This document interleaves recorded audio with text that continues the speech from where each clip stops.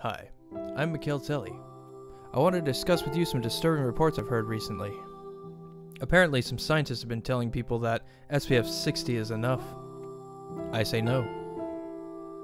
As someone with a severe sun allergy, I can tell you, SPF60 is not enough. I know that there are some among you that have a similar, albeit minor version of our sun allergy, so please, write your representative, let them know where to spend your tax dollars.